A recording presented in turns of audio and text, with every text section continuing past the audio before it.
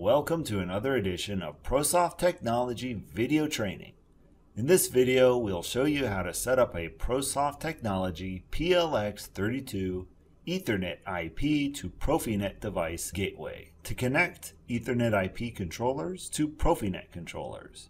The PLX32-EIP-PND emulates a PROFINET RT device, allowing a Rockwell Automation processor to share data with a PROFINET-enabled Siemens controller or a General Electric controller. EtherNet IP-enabled Schneider Electric controllers can also use this gateway. In this video, we'll configure the gateway to bridge communications between an S7 controller on a PROFINET network and a Rockwell Automation PLC on an EtherNet IP network. Here are the IP addresses and subnets of the devices we'll be communicating with.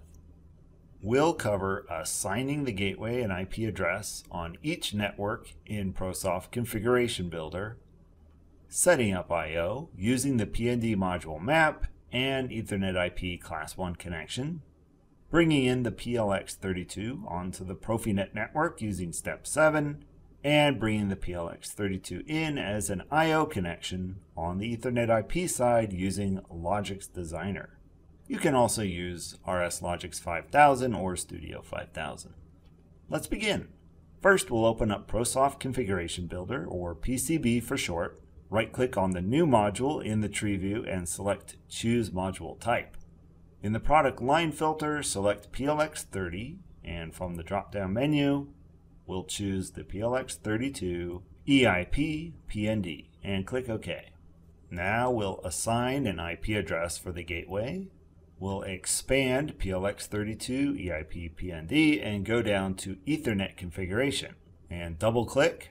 Here you can specify the network settings for the gateway. In the case of the PLX31, you'll have one port to configure, and with the PLX32, we have two ports which can each be configured with different network settings. In my case, the EIP network and the PROFINET networks are on different subnets, so I'll need to configure a port for each one. I'll change the IP address for Ethernet port 1 to 10.1.2.242.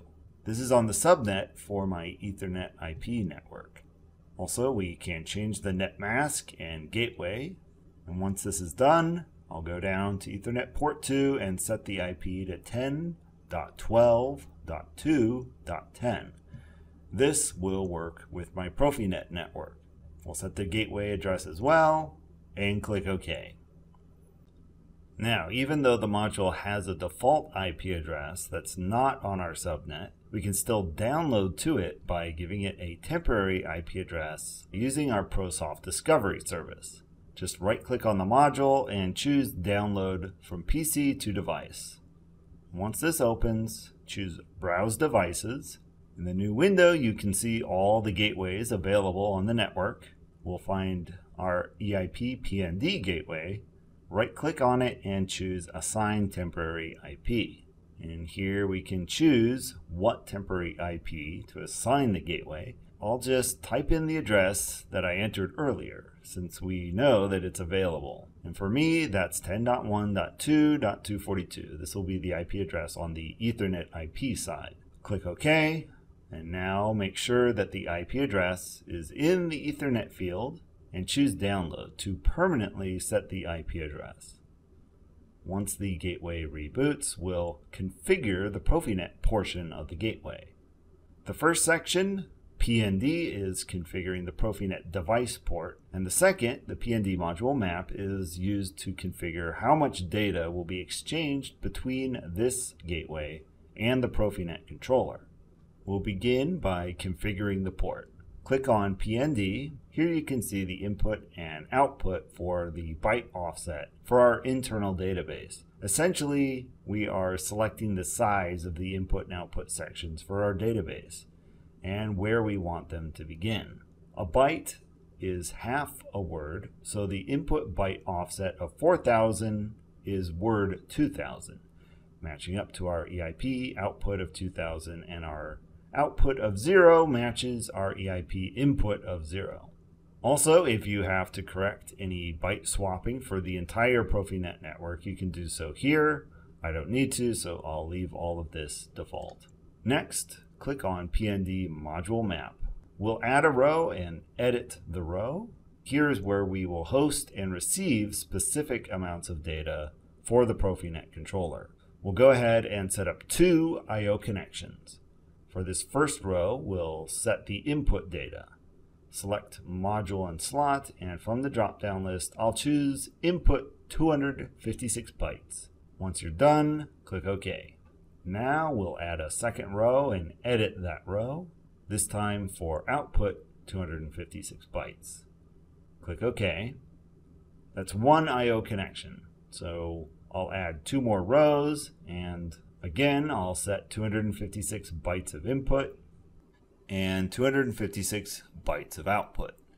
And click OK, and then OK again to close the window. So that's all we need to do for the PROFINET configuration. Now we can configure the Class 1 EtherNet IP connection.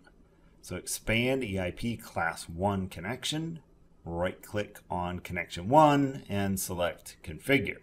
When the edit window opens, we can see all the configuration options available for the Class 1 connection. We'll just set up the I/O connections on the EIP side. We were in bytes before, but here we're actually using words. So 256 divided by 2 is 128, and we'll enter 128 as the size for both input and output. We'll leave the starting addresses at 0. Click OK. Now for connection 2, we'll do the same thing, but here we'll change the starting address to 128 to account for the data from connection 1, and then to 128 for the output data address. Once everything is set, we can click OK. Now that the port on both the EtherNet IP network and the PROFINET network are configured, we can download the configuration to the gateway. Right-click on the module's name and choose Download from PC to Device, or you can click on the Download to Device button in the menu bar. On the download screen, confirm that the IP that we assigned to the gateway is in the address field and click Download. The gateway will reboot with the new configuration, and we're done. That should do it for PCB. Now I'm going to hand the video off to Chris Hines, who will take you through the process of bringing the PLX32 into your PROFINET and EIP networks. Okay, so we're done here. Let's go ahead and open up step 7. So we'll click on New Project Wizard. We'll click Next. Now you choose your processor type. I am using a 315-2 PNDP. Give it a name. Click on Next.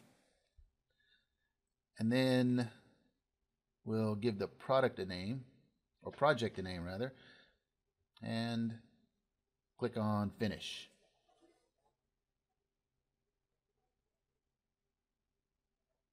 All right, now from here what we'll do is we will click on Simatic 300 Station, then we'll click on Hardware, double click on Hardware, and it'll open up our hardware window.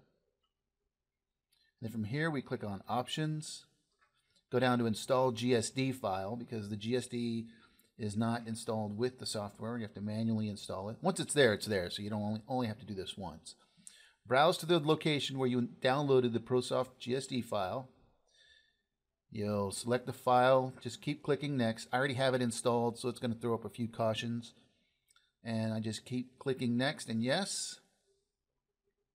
And you can go ahead and read the errors if you wish, but basically it's giving me a caution, letting you know that it's going to overwrite. And then once it's done, click on Close. Okay, from here we will right-click on PNIO. We will choose Insert PROFINET Network. We'll change the IP address to that of what we want the CPU to be. So this is your CPU's IP address. And whether you're using a router or not. I'm using a router, so I'm going to go ahead and enter those in. And then you'll click on New for New Network, and then click OK.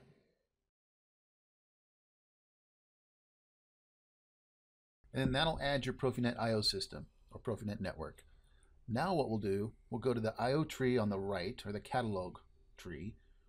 We'll expand PROFINET IO, and all the way down to additional field devices and the PLX31. We'll drag it over. Now we'll double click on the PLX31 and we'll change the name. But you know what? First, I want to make sure that I'm not stepping on anyone else. So we want to make sure we have a unique name on the network. So we'll choose assign device ID or device name, and it'll open up a window that'll show us the different devices on the network. So those are the two names currently on my network, and I'm using test 5 right now, but I'm going to go ahead and change that. So I'll click close, double click again. Now I'm going to change this to PLX31 test 6. Then I'll click on EtherNet. I'll change the IP address to that I want my PND to be, and then we'll click OK. And I'm going to change the device number to 2, and then click OK. Now what we're going to do is click on download, and we'll quickly download this to the PLC. So click on the download button.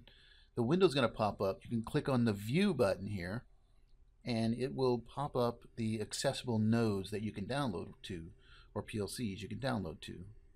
Here we see that my CPU 315 is there. I'm going to choose OK. Now here's a key step we have to do. We have to assign a device name. So click on PLC, Ethernet node, assign device name. And when the window pops up, be sure that you check the appropriate gateway that you're configuring. There's mine right there with 5E as the last octet of the MAC address. I'll click assign name, and you'll see it'll change to test 6. That's it. Click close. Now I'll arrange the screen a little bit so we can assign some I/O to the gateway. And just like we did in PCB, we're going to choose 256 bytes of input, 256 bytes of output, and again 256 bytes of input and 256 bytes of output.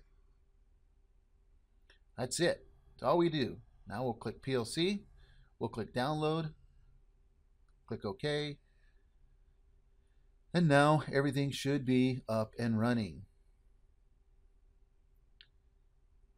Now let's go ahead and open RS Logix, last step of the process. I'm going to start with a new project. So I'll click on new, choose the appropriate processor. I'm using an L36. Give it a name, click finish.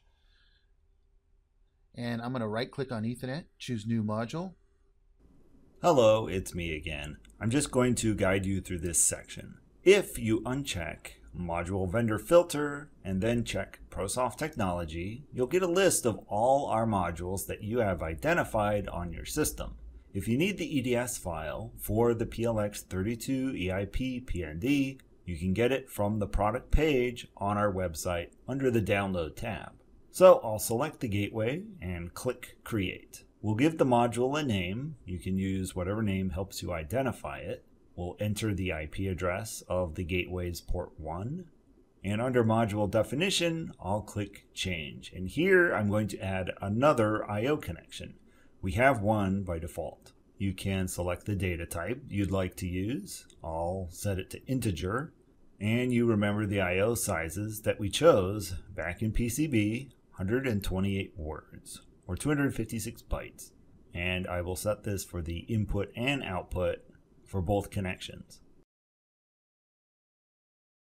And click OK, and yes to change the definition, then OK again, and close. So now we have two I/O connections set up to the gateway, and I'll hand it back to Chris. And now I'm going to choose communication, who active, choose my processor,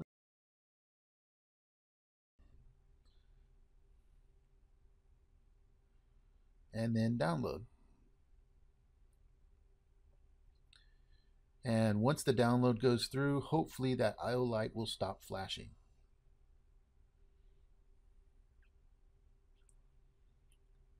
And I'll place it back into run, and everything looks to be good. So let's go ahead and take a look at some data, see if we're moving data across appropriately.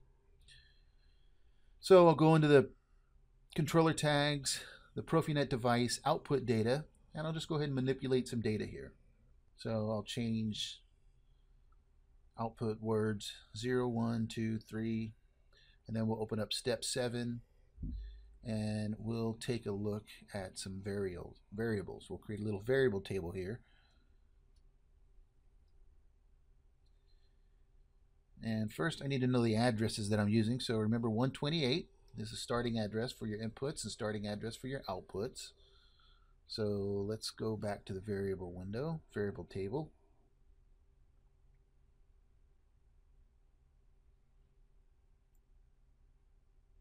There we go.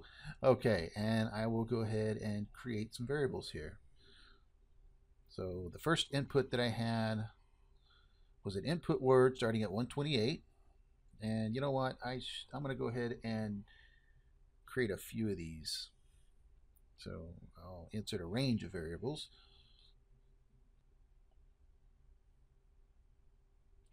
So input word starting at word 130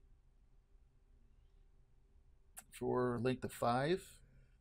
Now I'm going to create my outputs starting at 28, change the format to decimal, and then there you go. Now we'll go ahead and click on the monitor button or the glasses up there, and there you see the values. And let me go ahead and change this to decimal. All right, so there are the values match up to what we had entered in Logix. Now let's just make sure that they're going through correctly. We'll go ahead and change them one more time. I'll just put in 5, 4, 3, 2, 1, and then go back to step 7, and there's 5, 4, 3, 2. So let's go back to RS Logix, see why that 1's not showing up. So let's see. Let's go back to Logix. And apparently I forgot to press enter. So let me go ahead and press enter. And then quickly back to step 7, and we should, there we go. There's our 1. Okay, now for the output data. Let's go ahead and manipulate some output data. We'll click the modify button, modify our modified value, or write our modified value. And then we'll go back to RS Logix. And for that, we'll open up our PROFINET input data. And there we go. And that's it for this training session. Till next time, happy training. Bye.